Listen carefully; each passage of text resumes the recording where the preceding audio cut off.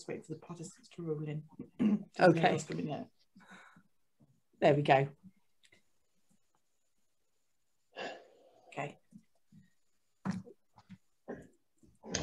Okay, good afternoon to everybody joining us for our second session, Let's Talk Assessment, with our panel of guests, our esteemed panel of guests today.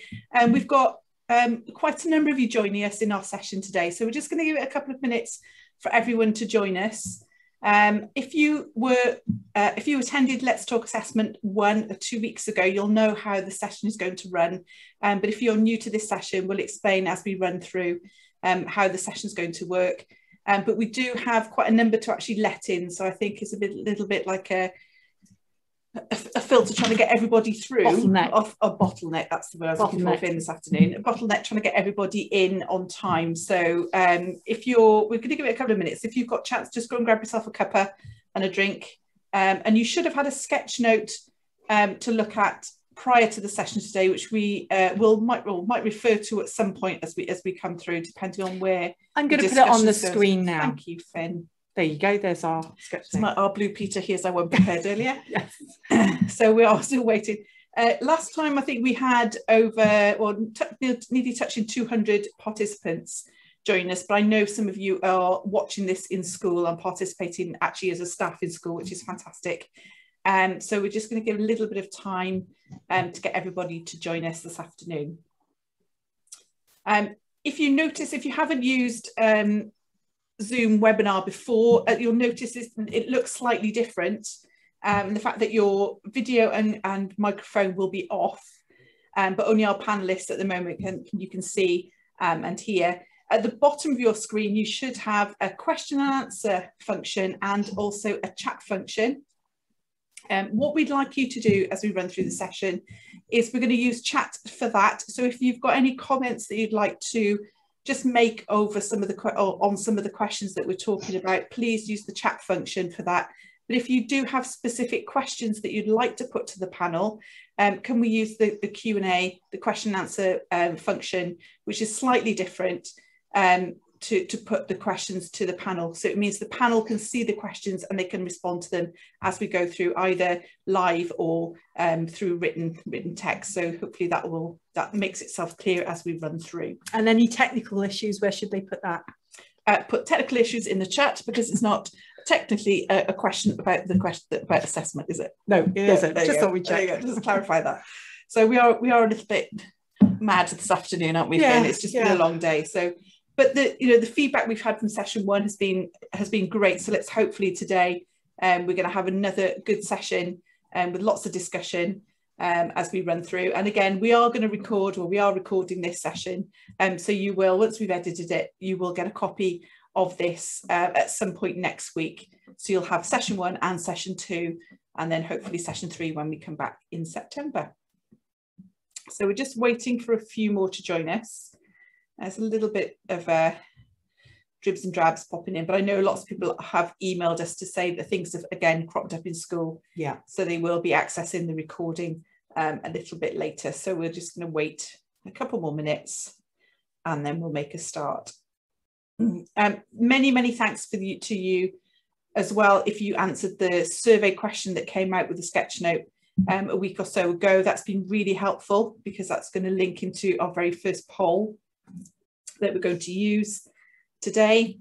And we do have some polls as we run through the session as well. So we'll do this in the same way. We'll do a poll, have some discussion around that with the questions as well. So we're going to give it another minute for everybody to join us. Just one more minute, and then I think we'll make a start, because the introduction, I think we can... We do appreciate that people are very busy, but it's at the end of the day, it's finding that optimum time, isn't it, to get everybody online. Online, yes. And listening. So here we go. Okay, so there's still people joining as we speak. Yes, well, okay, so shall we make a start anyway? Even though people are still joining, I'm sure they can catch up when they're in the room, so to speak. Okay, well, welcome everybody to our second Let's Talk Assessment event. I'm delighted that we've got a fantastic panel here for you again, and as we mentioned last time, just in case anybody isn't aware of why we've put together these sessions, it's because we really want to focus in on this open, honest discussion about assessment in Wales, because it's such an important subject and we really need to talk about it before we're at September 2022 and we're already doing it.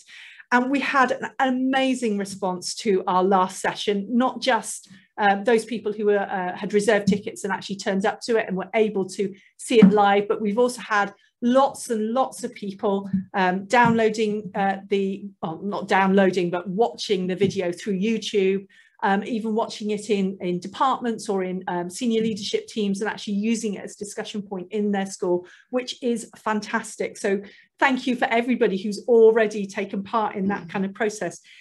We wanted to remind everybody that our panellists, who I'm going to introduce you all to in a second, are just the same as you. They are ordinary teachers, senior leaders, staff in school in exactly the same position as you are. The only difference between them and you is they have taken the very brave decision to actually be on our panel and to put themselves up for this discussion in a public space about assessment, which I think is absolutely amazing. So thank you very much, panellists, all of you, for doing that. It's a gutsy thing to do. So we're going to use the hashtag Let's Talk Assessment today. So if you want to carry on the conversation on Twitter or you want to comment on anything that's happening, please use the hashtag Let's Talk Assessment and carry on that discussion in the real world. We're delighted not just to have our panellists, but also experts providing a film every week or every time we do these sessions to explore the focus of each of the sessions. Today's expert is Daisy Christodoulou, and I'll tell you a little bit more about Daisy later, but she's provided a film. She's not with us today, but she's provided a film for us to explore the process. So without further ado, I'm going to hand over to Jane to introduce all of our esteemed panel members. Thank you, Finn. So just to introduce our panel members, some of you will notice that we do have some very familiar faces from our first session, but we've also got some very brave new additions to our panel, so thank you very much as well. So they are colleagues from Wales. There's a range of experience within our panel, again, as Finn said, from both in the classroom and leadership, and leadership. So again, it's real people from real schools, so thank you very much. So we've got Barri Mock, welcome Barri, who's Welsh lead at Risca. Confident if you want to wave, Barri, so people can see you. He's one of the people behind 15-minute forum. We've got Dave Stacey. Dave is, if I can remember your title, Dave, I can never remember it, you're senior lecturer at Trinity St David. Is that right? Yeah, I answer to most things. Senior lecturer, okay, body, I make the tea, you know, anything. Well, we'll stick with senior lecturer because I think that's the best one, isn't it? We've got Damian Benney, who's deputy head teacher at Penyrheol. Welcome, Damian, again. And I know we had, just going back to Dave as well, we had the pleasure of Dave's film last time, so Dave didn't participate in the panel, but Dave is going to participate today. Damian is our deputy head from Penyrheol, who's a science teacher, and he's very active in the world of research informed, so anybody on Twitter will know who Damian is. We've got one of our new panellists, Sam Eaton. Welcome, Sam, assistant head teacher from Learning and Teaching from Cardiff High. Any of you know who listen to our podcast know that we did a podcast with Sam. We've got to record it, so you'll know that one. From our all of those are from our secondary sector.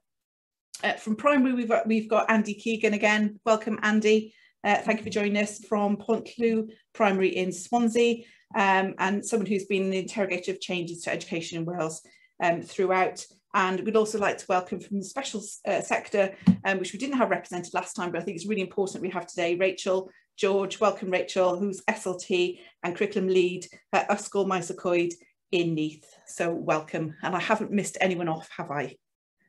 Brilliant. Oh, apart from Jane, yes, and Finn, just in case.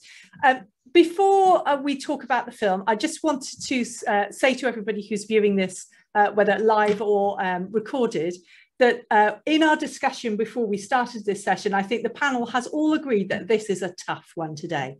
There may well be lots of questions that we've got written down on our list that nobody's quite sure of the answers. So we wanted to kind of put that up front and say that this is a toughie, but this is part of the process, is actually talking about these things and being honest and saying, well, we don't know at this stage, we don't know how we can manage that, or how that's even going to work, or even what that is. So let's put that up front, that, you know, we are just professionals just like everybody else, so be kind.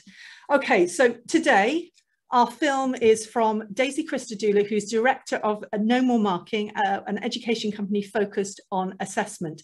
So I'm just going to set up the film for everybody. Okay, so I'm going to just do the technical stuff. While you're doing the technical stuff, can I just remind those of you who might have joined us a little bit later that we are going to use the chat function at the bottom for any comments on some of the discussions that we're going to have.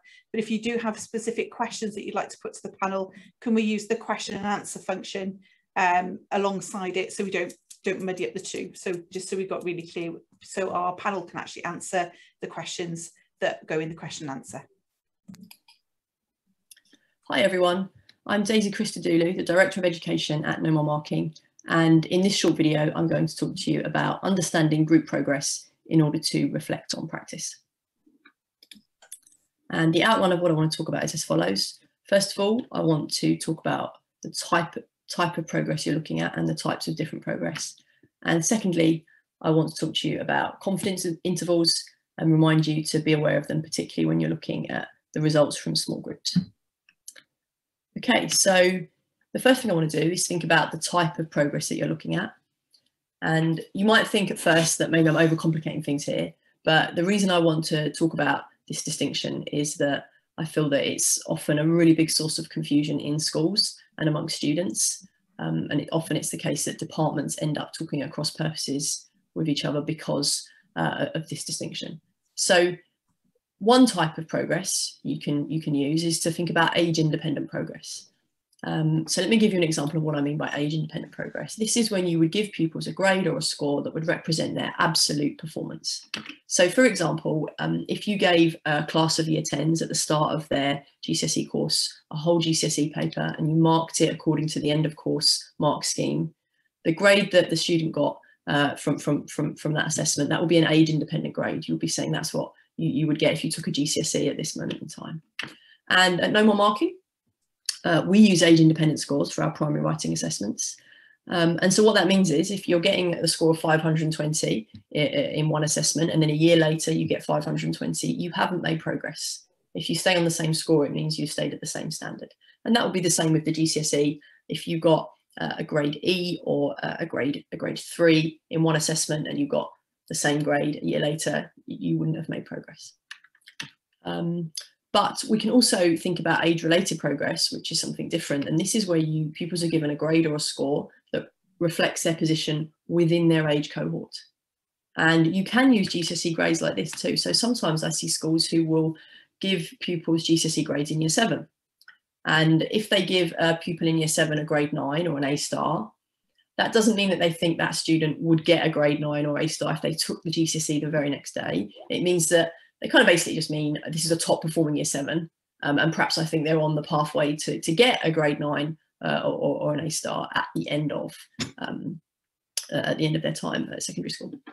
And you can also have something similar with standardised assessments. A lot of reading and maths standardised assessments are standardised so that 100 always represents average performance for each age group. So what that means is if I'm age 7 and I get a standardised score of 100, and I'm age 15 and I get a standardised score of 100, I actually have made progress because I'm working at the expected standard for a year 7, for a 7-year-old, and I'm working at expected standard for a 15-year-old. So in that case, the pupil's getting the same number, but they have made progress. So why does this matter? Well, hopefully you can see each system is fine. It works fine internally on its own. The problem comes when you start to mix systems. It can get quite confusing. And the reason why it matters is because obviously if you are using age independent grades, then staying the same is not making progress. Staying the same means you're not improving. The standard you're producing is not going up. Whereas with age related grades, actually staying the same is making progress. If you stay on the same grade or you stay on the same standardized score, you are making progress. So either approach is fine, but what I've seen in a lot of schools is that schools will use one approach in one subject, a different approach in another. Often a maths department will often be quite wedded perhaps to an age-independent approach. And often I see English departments who are more used to an age-related approach. And that can be very confusing for students when they're getting grades that really mean different things. And it can be quite confusing as well, I think, for senior management if they're trying to work out if pupils really are dramatically improving somewhere in one subject and not in another, or if it's actually just an artifact of a different grading system. So I think that's one thing to really be aware of. So what I'll do now is just show you some graphs from some of the reports we produce at No More Marking for the primary writing assessment we do, where we do use age-independent progress, and what you would expect to see. So the dark blue here is all schools, and you can see what this chart is showing. There's 3 data points for all schools, and you can see that these are the average scores for all the pupils who took part in year 1, for all the pupils who took part in year 2, and for all pupils who took part in year 3. And you can see something which is really quite dramatic, but is borne out by other research, which is that pupils make enormous progress between year 1 and year 2. And actually that's borne out in lots of other research too, not just our assessments, that pupils make more progress in those early years at school than they do in the later years. They really come on leaps and bounds. And you can see that here. So really dramatic progress from year 1 to year 2. And there's still a bit of progress from year 2 to year 3, but not quite as much. You know, it does sort of level off a bit. So that's interesting. So that's what you can see from all schools. And then what's really interesting is underneath this, in the light blue, we can see one individual school's results. And this is fascinating because we can see that they are tracking the same kind of trajectory that you would see nationally. But can you see they're starting from a much lower position? So these are pupils who are coming in year 1 well below the national average. Okay, and you can see that in that gap there. And the pupils do make very big progress from year 1 to year 2, as happens nationally. And actually they make probably a little bit more progress than national. This is even a bit steeper than the national picture. So they're making up some of that gap. And similarly from 2 to 3, it levels off as you would expect to see, because that's what we see nationally, but it doesn't level off as much as it does nationally. So again, this is a school where pupils are coming in behind. They are still behind by the end of by this is the start of year 3 actually, but they are making back some of those gaps. And I think why this is so interesting is obviously if you're an individual school, it's really important for you to see the national progress next to your progress, because otherwise you can't really contextualize it. It's hard for you, if all you had here was your school's results, you might be thinking to yourself, goodness, we really got a problem here because we make all this progress from 1 to 2 and then they level off. So something's going badly wrong. But actually, when you look at it here, you can actually flip it around and say, this is a school who are doing better than the national in 2 to 3, actually than they're doing in 1 to 2. They're making back kind of more of those gains relative to the national picture. So really important to get a kind of national comparison to have a look at. And then final thing I want to talk about is confidence intervals. Really important to be aware of confidence intervals, particularly when you're dealing with small groups. So again, we've got here some data from a No More Marking assessment. And here on the left, the purple dot, that's the average score from all of the pupils who took part in one of our assessments. And you can see in the chart above, that dot there, that purple dot, represents 37,200 pupils. That's a lot of pupils. Whereas this pink dot here only represents the 29 pupils in this one individual school. And that's why this pink dot has those confidence intervals and why the purple dot doesn't, because the purple dot is representing so many pupils that there really isn't kind of that same confidence interval. We can be much more certain about the average of those pupils because there's so many of them. Whereas with these 29 pupils, what we're saying is, well, that average really could have been skewed by a couple of outliers, one particular student having a good or bad day. Whereas with the bigger number, those things kind of cancel each other out. So that's why we've got this confidence interval for the smaller group. And then when you have even smaller groups, as you will if you start splitting down this group into pupil premium, not pupil premium, the confidence intervals get even bigger. So here we go. This is this school split out into pupil premium, not pupil premium. And we can see that this is a school that only has 2 pupil premium students. So the confidence intervals are even bigger.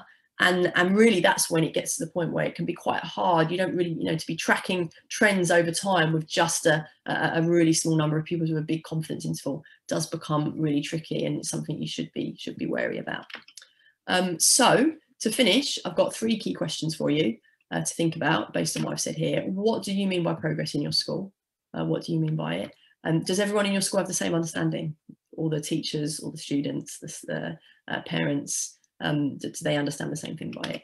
And finally, when you're looking at the progress of small groups, do you take into account confidence intervals? So those are 3 questions which I hope will be interesting for you to reflect on, and I hope you found this useful. Thanks for your time.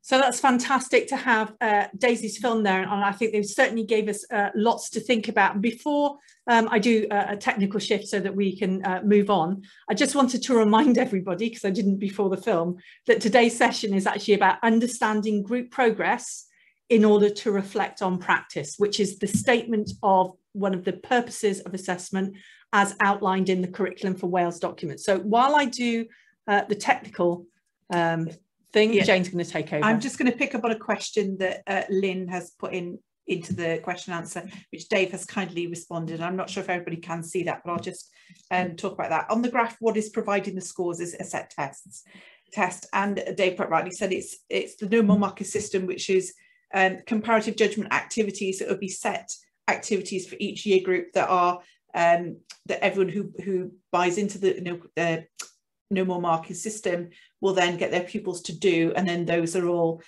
looked at, and the whole judgment system works around that. So that's what that data relates to. Right, before we move on to any questions for the panel, so you've got a couple of moments before we start grilling you, is we have put together some polls for today.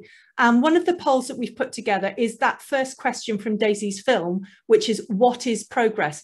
And we actually sent out a survey to everybody who was participating today to just ask them that question, and to just have to write their own sentence in response to what is progress, that question. And what we've done is we've taken a number of those responses and put them in a poll, and we've taken a really as wide a range as we possibly could. So in the poll, the options for you is you can tick as many as you like. So any that you think you feel you agree with, please do tick them. And I think we'll run that poll now. There it is. So tick as many of those as you feel that you agree with, and let's just see what that brings up. So I'm just going to be quiet while you read it.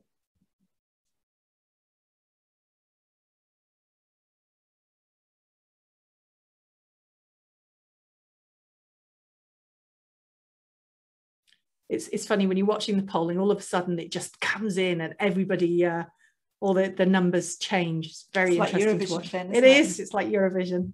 Nil point. Okay, we have got a winner here, one that's more popular than others. Lead is changing. Oh, is it? Oh, yes, it is. Right, we'll give it another few seconds. It's still changing. It'll be interesting to see the response. To respond. Yeah.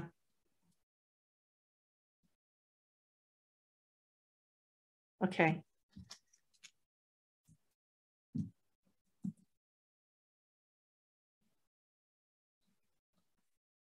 Okay, I'm going to share that because I think we've got to the point where it's settling down a bit. Yeah. Okay, so we have a clear winner. Jane, do you want to go through and talk about any of those? Okay, so we've got moving forward with learning is one of the most popular. That was changing lead with positive growth and change right the way through. So those two seem to be the ones that most people felt that they seem to agree with.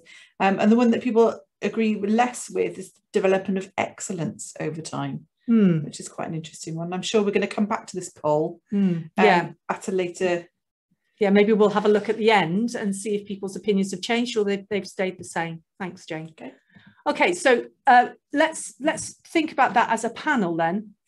I think it's really important to start off with a shared understanding of what the word progress actually means. So would anybody like to offer any opinions on what you think progress is? And I'm waiting for somebody to wave at me. I did say volunteers only, or are you all too shy to not, or to go on, Barry? Thank you, Barry. First of all, it's a really, really difficult question, I think, because it can mean so many different things in so many different circumstances. So I like to think of it as a twofold thing, because there is academic progress and then there's personal growth. And I don't think you can actually separate the two things. It's for me, you know, an accumulation of knowledge and a growing ability of skill, and being able to, you know, transfer that knowledge into new contexts appropriately.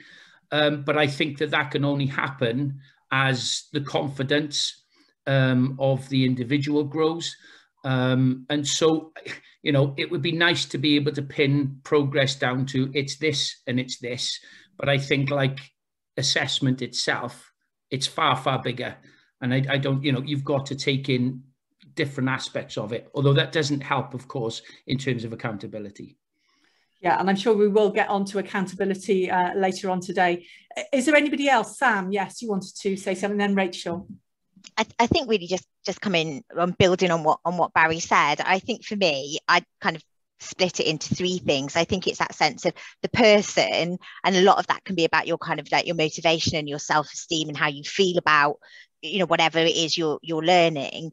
And then it's you as a learner, which again can be influenced by the things that you are as a person, and that can differ from subject to subject. That can differ from week to week, actually. But and then the learning and the experience of learning that you get. So, you know, it is so hard, I think, to you know, and within that, then I think there are lots of different branches and strands of what that actually means and what that actually looks like in a classroom. So I know, you know, we made the joke that we're going to say this afternoon, that this is really complex, but it is really complex. I don't think there is a short answer or a snappy definition, if I'm really honest. Yeah. So Rachel, did you want to add to that?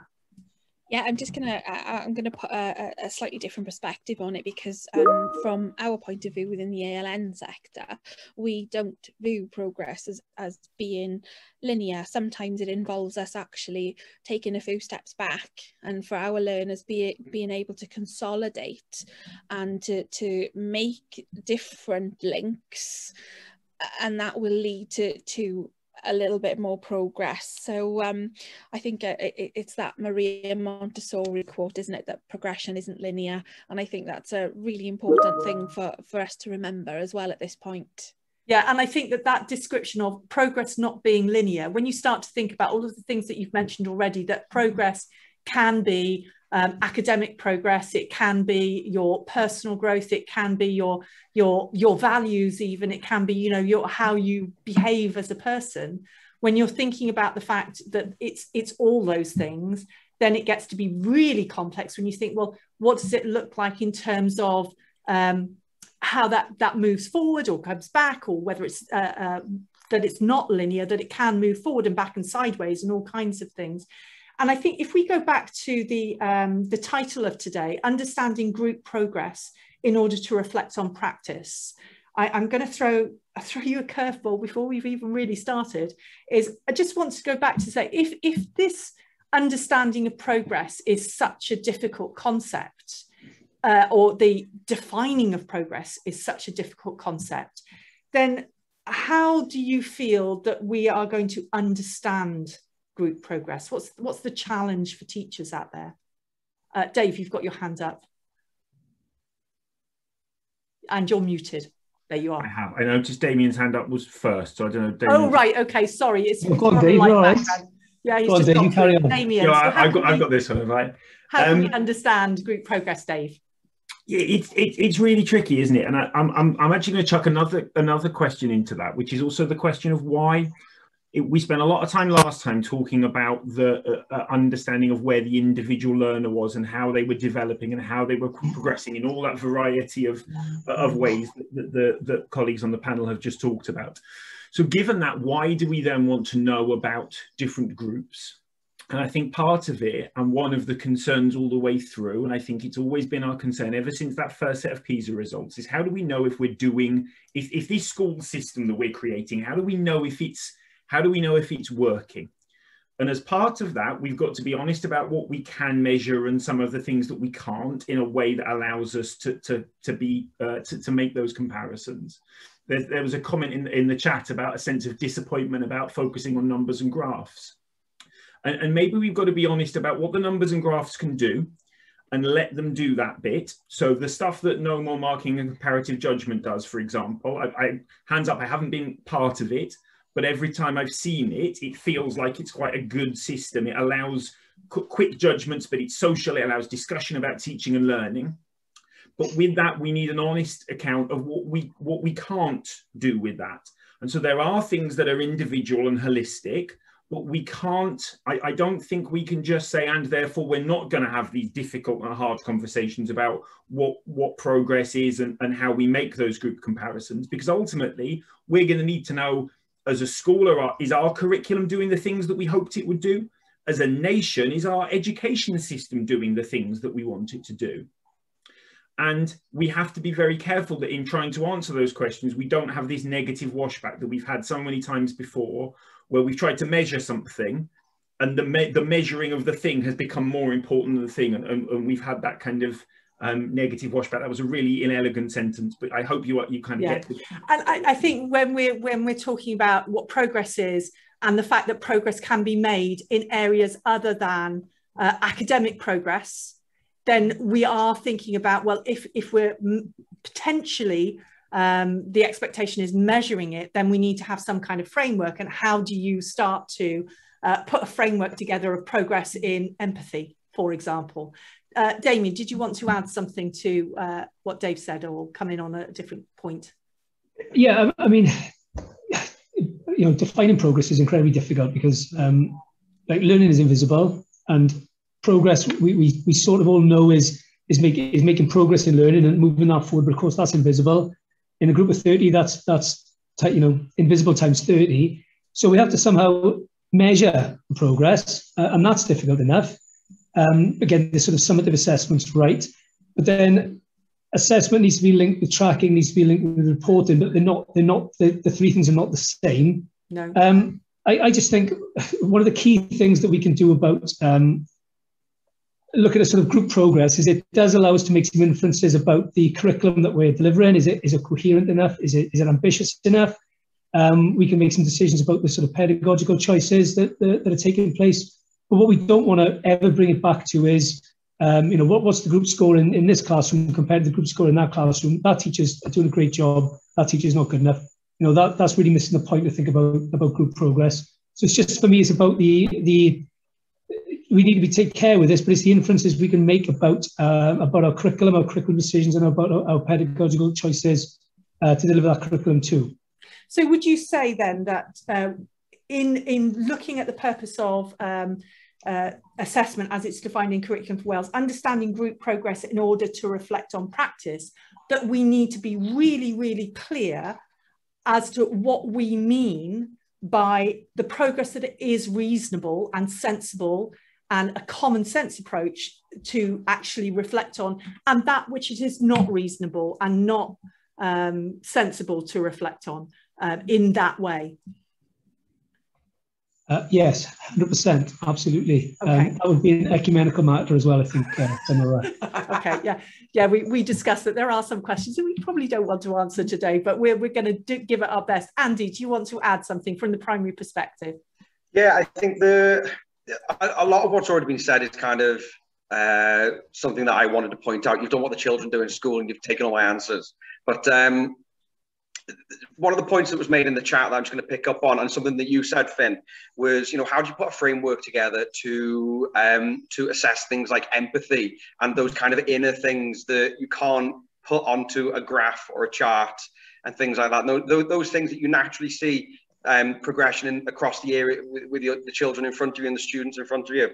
And I think something it comes down to is trust, and moving away from school judgment based on purely your numbers that are in front of you, and being able to sit there and actually say, well, actually, do you know what? I know my children inside out at this point of the year. I know, I'm someone who's quite fortunate in a way that I work in primary now, but I was also a secondary teacher as well.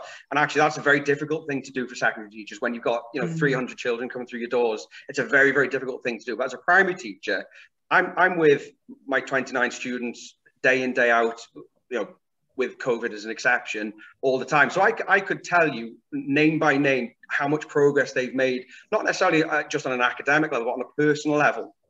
And I think just zoning in on numbers is maybe a little bit short-sighted. Something that if you've read Daisy's book about assessment, she talks about something called tacit knowledge, where there it is right there, where you just know deep inside that something is good, someone has made progress. You can't necessarily explain it exactly, but you know just the way that they are behaving, the way that they have changed, the way they've grown as people. But the difficulty there is how do you evidence that?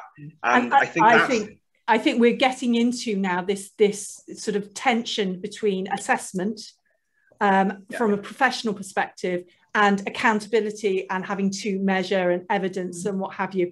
And it sounds to me like what a lot of you are saying is that looking at progress and understanding progress, we need to rely on potentially the professional judgment of the teachers in front of those pupils. That it seems to be that's where we need to go.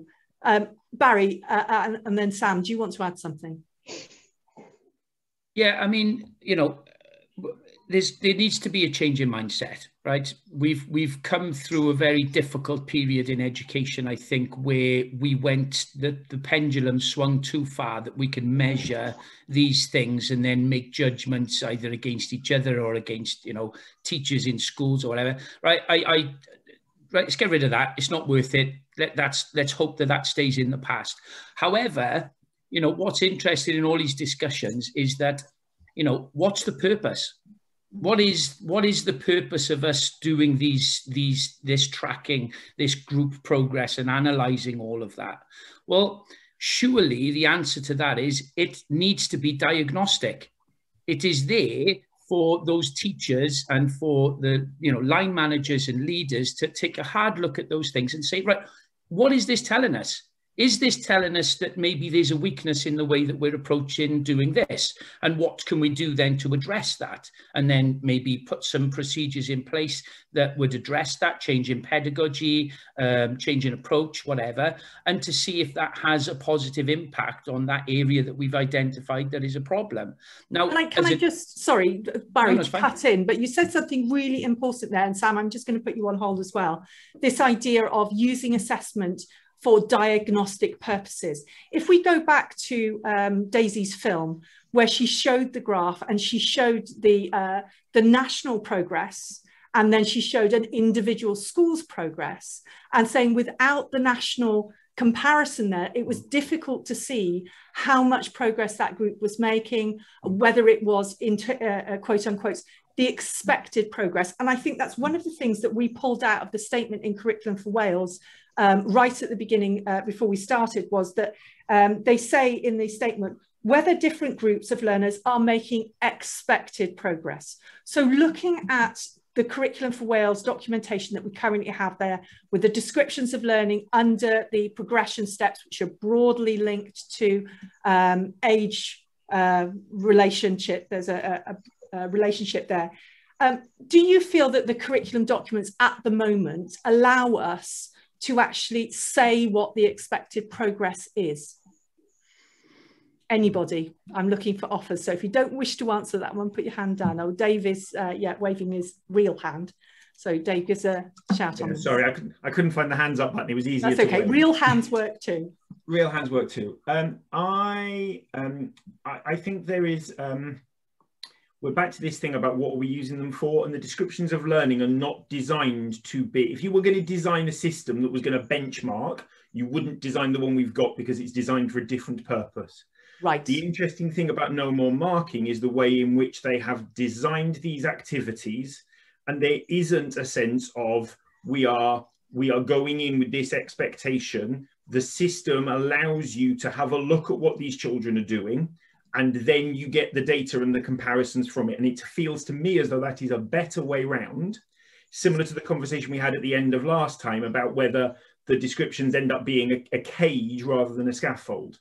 So we can draw this up if we can come up with a system that allows us to sample and check in with how our learners are doing, rather than one that we have these preconceptions that we then try and measure students against, and then we get tied up in language and what does this mean, and all that mess that we've ended up in when we've tried to use levels and GCSE descriptions in the past. So to me, it feels like it's that way round, and then we can get it. If we look for expectations in the descriptions of learning, we're looking in the wrong place for the wrong thing.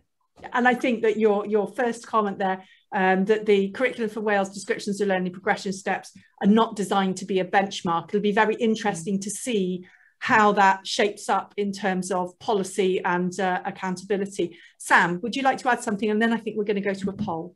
Yeah, although I feel like now there are so many points that I've got loads of things sort of like just rattling around my head. I think a couple of things really, it's that idea of, you know, the data that we use within schools and the kind of data that we're collecting on our students should be a starting point for conversations about how we are able to support them to develop in a whole range of ways. It isn't, and it shouldn't be, and I think for too long it probably has been, a summary of what they've done and a way of measuring ourselves against other people, or looking, you know, as you said, as an accountability measure.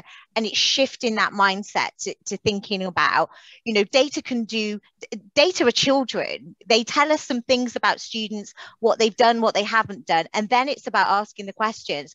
Why haven't they got there? What's the problem? What's the barrier? How do we intervene? How do we support that? And I think if we can think about that as a process in their journey, then I'm not sure we need to benchmark in quite the same way, or we need actually to get so hung up on it. And I know that I don't mean that to sound sort of, you know, facetious or overly simplifying it, but I think it's, you know, we do this all the time within our classrooms as teachers, as practitioners. This is what we're doing, and it's I think having those dialogues within schools and with senior leaders, because let's be honest, sometimes we don't help matters with the systems that we impose within our schools in order to try and, you know, demonstrate that progress has been made. And don't get me started. I think that's a really interesting point, the starting of professional conversations. And I think there's an awful lot within the special school situation that sorry, my Ceri on my iPad across the room is shouting at me at the moment, sorry. Going back to special schools and how you use that kind of data to have really deep conversations, don't you, Rachel? Yeah. Sorry, I'm taking myself off me. Yeah, absolutely. And I suppose for us, we look at the holistic picture of our learners, and we find that from our data. So we celebrate their strengths, whatever they may be. And with our learners, sometimes the progress can be so nuanced, it can be so tiny that, you know, we still need to celebrate it, we still need to recognize it. And then we look then at what our next steps are going to be. And with some learners we discuss, and with other learners, you know, we try and make everybody a part, gather their voice. But I would also like to put that progress, we use the word progress, but also we use the word growth as well. And I think possibly growth is a better way of looking at it within our session, within our ALN area, where we look at and celebrate the growth of the individual as a holistic being. Thank you. I think that's really interesting. And I think it may be, I mean, it'd be interesting to see that because special schools, the progress within special schools is so nuanced and is so individual to pupils, it's almost like you've been uncoupled from the expectation of accountability that way. And maybe there's something there that mainstream schools really could benefit from, is that uncoupling of some outside expectation that as Curriculum for Wales documents say, the expected progress was made. It'd be interesting to see who is going to define expected progress, whether it's going to be within school or across a cluster, across a region, across a nation. Can I just pick up? We're working on at the moment within our cluster. We've got a meeting next week to look at how we are going to address this growth for our learners, and how we are going to be able to celebrate them and their unique strengths. An important discussion. Yeah, let you know how that goes. Well, while we're still talking about ALL learners, Rachel, I'm going to put you on the spot a little bit. There is a question that's come into the chat. The problem from an ALM point of view is that we have to evidence that a child is working at a level significantly below their peers. How can we do this without using comparative data? I wouldn't use comparative data. I'm sorry, that learner is an absolute individual and needs to be celebrated and seen as an individual, and whatever strengths, no matter what they are, they should be celebrated. And if you are possible, to have a discussion with the learner to plan for the next steps. Yeah, so this is the constant tension between what is needed to be done for purposes outside of education, and let's face it, accountability is to a certain extent outside of education, because they're now talking about democratic accountability in the evaluation process. But let's run a I was just poll. say that fits very much with something that Kate has also said that links with what you said. But ultimately, that's what teachers on the ground will still be asked to do. We're talking about that. But pedagogically inspirational, the concept of this is, we will still be asked to mark and track whatever the progression points state. Yeah, so we've got another poll now here about the measurement of progress. So have a look at this one, and let's see what you all think of this one.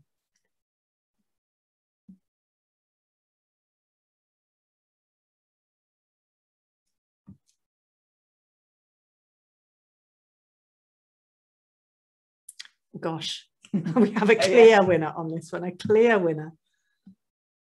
I think it's interesting to see the proportion of those that are beginning to shift to curriculum for Wales, the descriptions of learning. Ooh.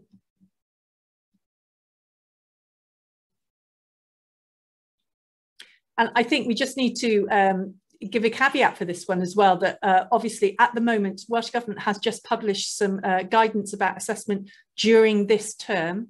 And as has been the case since the beginning of COVID, there is no expectation to assess directly against national curriculum levels, this is a kind of transition period now between now and September 2022, where the choice is yours. I think we can all guess what the results of this one are going to be. Okay, so let's share them.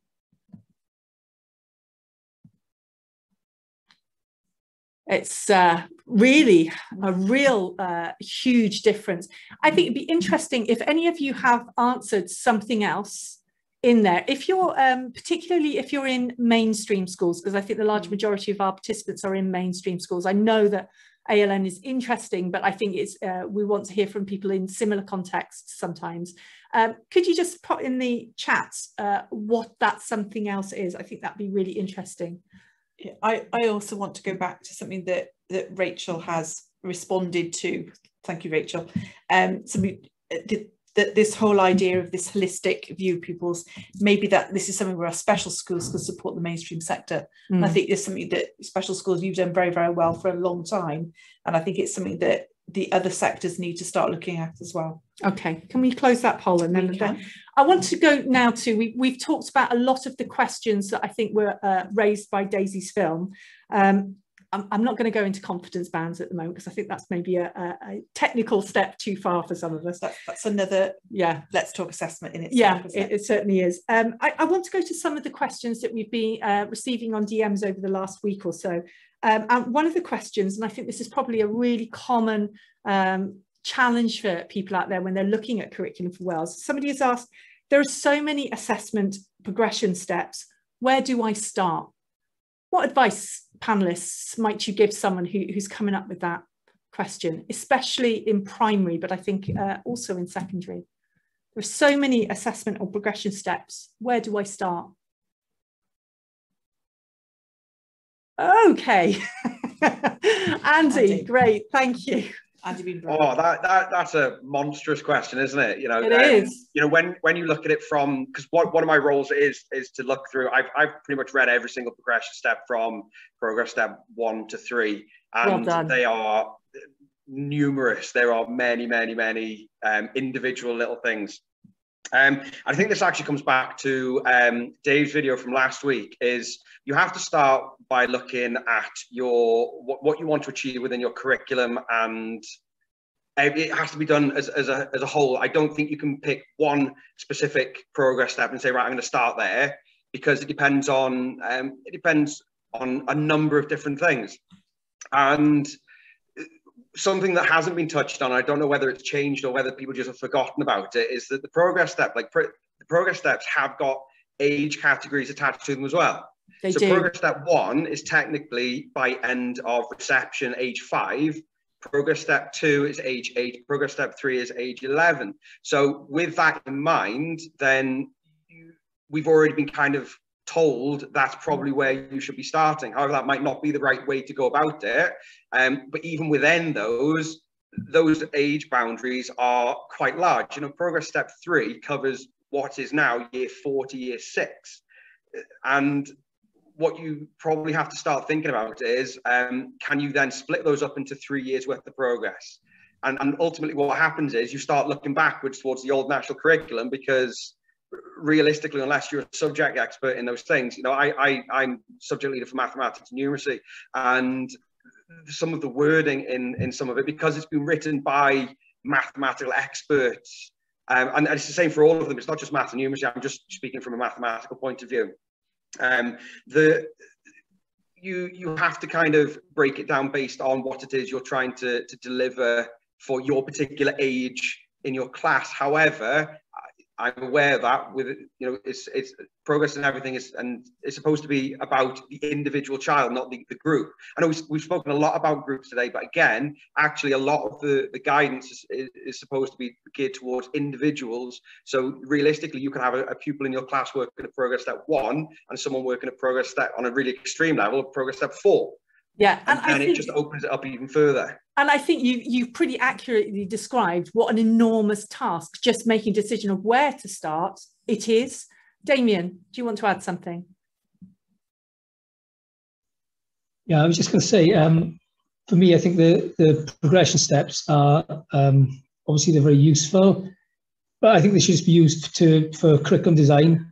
They should absolutely not be used as and David said this many times, to be fair, they should not be used as a tick list as you go through. So for instance, looking at progression step 4 from the science and technology one, I can describe the interdependence of organisms and ecosystems and explain how this affects their chance of survival. The last thing you want to do is say, right, today I'm going to give them a quick task and I'm going to get it in, I'm going to give them a tick. You know, so every pupil, all the progression steps, and today we're going to see if we can tick off this particular progression step 4. I think progression steps should be used to design your curriculum, but if we're going to use them as a tick list for individuals or for groups, I think that's going to be a disaster, because we're just going to be, recording progress, not learning.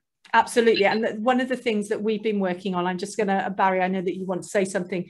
I mean, if you look at the language literacy and communication statements in the descriptions of learning, one of them says progression step 2, I can understand what I have read. Well, how on earth would you assess that? You know, short of getting an X-ray machine on and seeing the little light bulb going on in someone's head, it's impossible. So you're absolutely right that they are not to be assessed against, and Welsh Government would be clear about they should not be used as assessment tick lists. Barri? Yeah, I think another aspect to this that I think we need to bear in mind as well is that, like I said last time, this is meant to be a curriculum from foundation phase up to GCSE. Now, we need to think about the quality of data that is passed between the schools.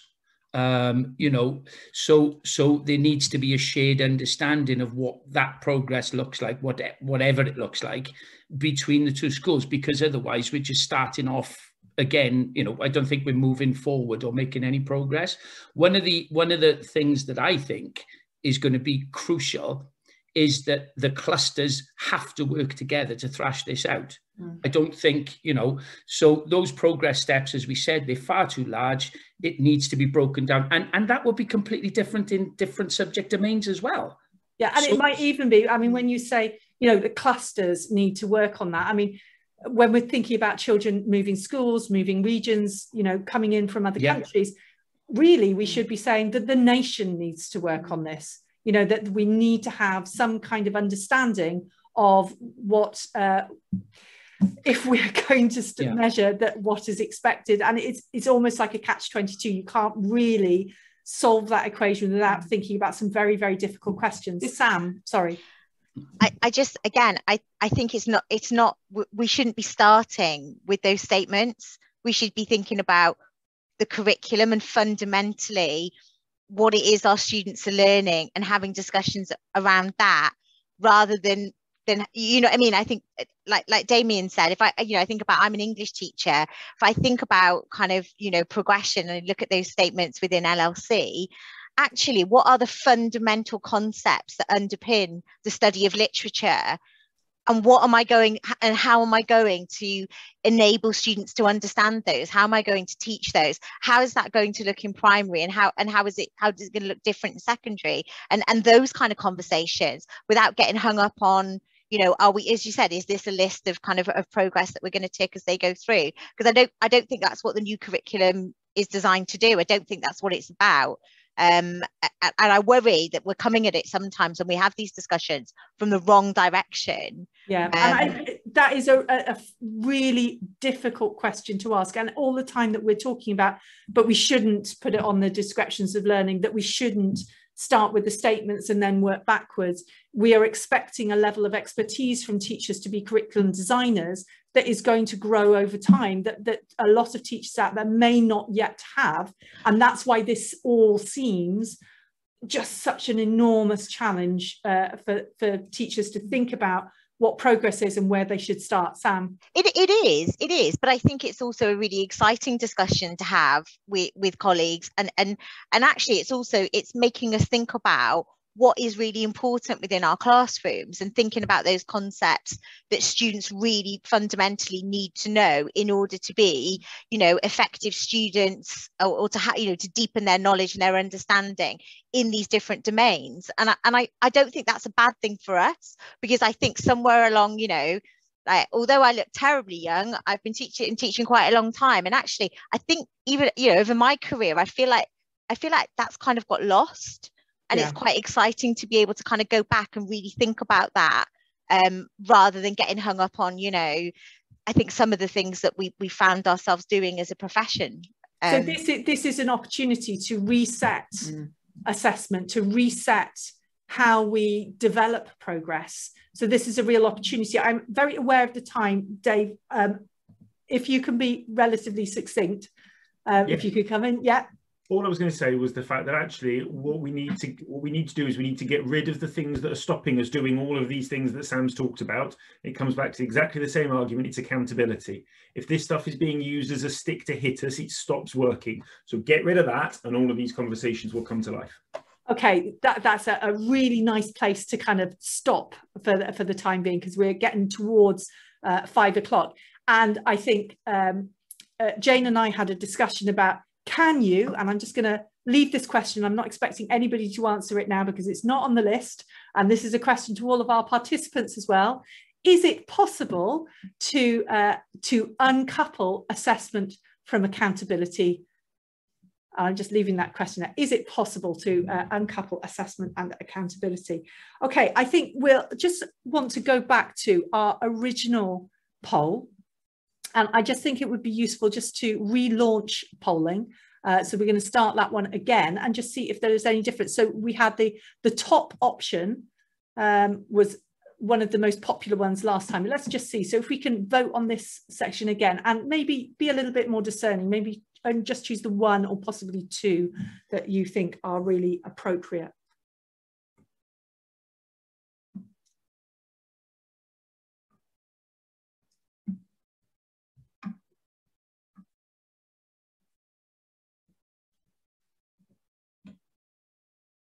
It's quite different, It's really interesting. People's perception of this has changed quite a lot. Okay, they're beginning to settle down now. We're seeing two clear winners this time. Okay. So here it is. Okay, so we're still with the top one, moving forward with learning, but we're also positive growth and change. We're seeing a much bigger difference between those two and all of the other ones now. So that's a really interesting change from where we started at the beginning. Well, we are beginning to draw to a close now. So because all of our panelists, can I just say thank you so much for having that really fascinating discussion and putting yourselves out there on a wet Thursday afternoon in Wales to discuss curriculum for Wales and what the future holds for us all and the kinds of questions. I think one of the things that I know Jane is probably going to talk about now, that one of the things that has come to the fore is that how complex this really is and how there are still very, very many questions that need to be answered before we're in a position to really move forward with this. And I'm going to hand over to Jane to round up today's session. And I'm just going to ask the panel if you want to chip in anything that we've missed as well in the roundup. But that was really interesting. I've just been trying to keep an ear and the questions and the poll and everything that's gone on. So I might have missed something. So I think it's really clear that Curriculum for Wales is underpinned by this whole concept of progress. But I think the issue we're really struggling with is how we can really have this shared understanding of progression. And I think that this whole hour has been this discussion of what do we mean by progression. I think we're getting somewhere, and it's, you know, it's a really complex answer and we know that progress isn't linear from all the discussions that we've had, and whatever curriculum that we develop as a school, that it should reflect that progress, but how that's going to be done is still really unclear. It's very much a topic I think we could keep talking about for you know, at least another couple of days as it is, but we haven't got that amount of time. So we know that progress is going to need to be measured. What is still expected, we still don't know. We still haven't got that clarification. But I think moving forward, you know, it's important. But one of those things that I think that I really picked up, and I think it's something that Barry, you said, is about progress is about yes, it's about academic progress, but we must think about personal growth as well, particularly Rachel, from what you've talked about today as well, about the individual learner at the heart of it, and that holistic growth of people, not the progress that we would expect from the measurements that we've had over the past goodness knows how many years. So we've got to look at this in a completely different way. So just one final word when we're talking about progress is that as such a complex issue is that we have a profession out there working with teachers, working with students, with children in schools that have a real understanding of how their children are progressing. And like Dave was saying, you know, sometimes we may not need to measure everything. Sometimes it's on the professional judgment that is the best way, not just a good enough, but the best way for actually helping pupils to move forward. So our next session, we've got a little bit of a gap now. Our next session is going to happen in September, and it's on the third of the purposes of assessment, where we're looking at capturing progress. So I'm sure tracking will come into that. So we're going to talk about that. And we've got the Michael Childs, who's the expert who's provided our film for us. So I think that's a really good one. But I also think it'd be really interesting now, if you have any questions or any comments, please use the hashtag Let's Talk Assessment. Let's keep talking about assessment between now and the next session, because I think this conversation is definitely not done. And finally, may I say thank you so much again to our panelists.